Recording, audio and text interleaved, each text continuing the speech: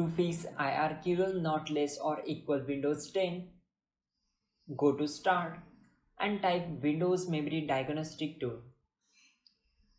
Click here to open it. Here you will get a new tab that is Check your computer for memory problems. Now click on this option. Once your system restarted, it will take some time to complete process.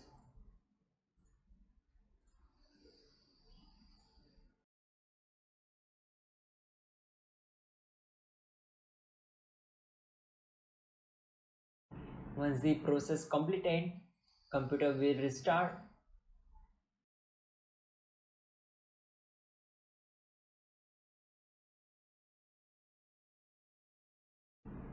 Now go to Windows icon and right click on it.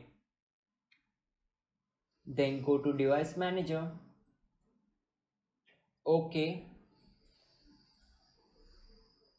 On this tab, expand disk drivers.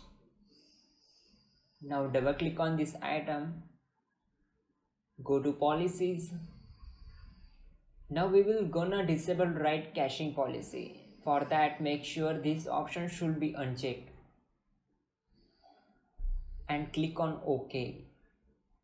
Close the window and just remove all USB devices, disconnect Bluetooth connections and any other wireless connections, and restart your computer. Your problem will solve. You are good to go.